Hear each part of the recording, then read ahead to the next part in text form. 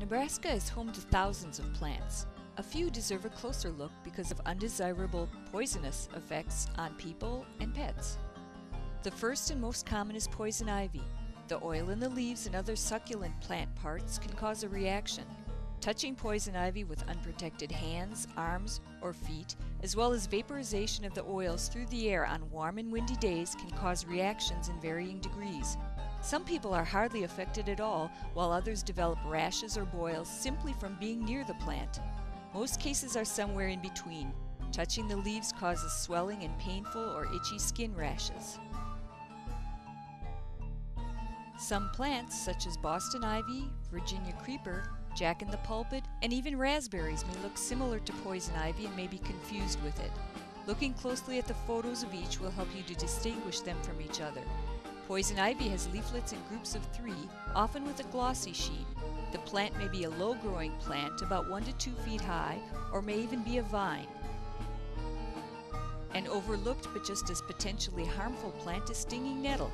The stems of nettle plants are covered with many spines that can cause a burning sensation in some and a severe itching in others.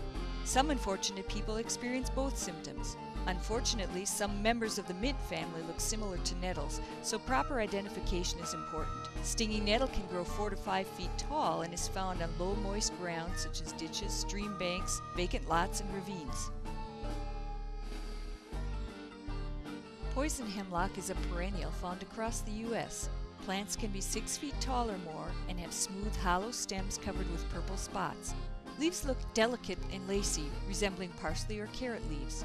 The plant grows on fertile, moist soils such as along streams, fence rows, roadside ditches, and woodlots. The plant is poisonous when eaten. According to the U.S. Forest Service, all plant parts are poisonous, however the seeds contain the highest concentration of poison. Poison hemlock contains highly poisonous alkaloids toxic to all classes of livestock and humans.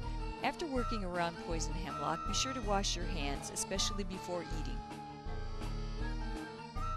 Property owners who have lived on the West Coast may have experienced the itching side effects of touching poison oak, but fortunately it's rarely if ever found in Nebraska.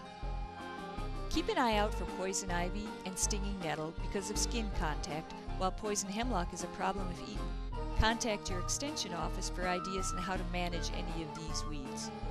This program was written by John Fesh and narrated by Jan Hingstrom, both of the University of Nebraska Extension.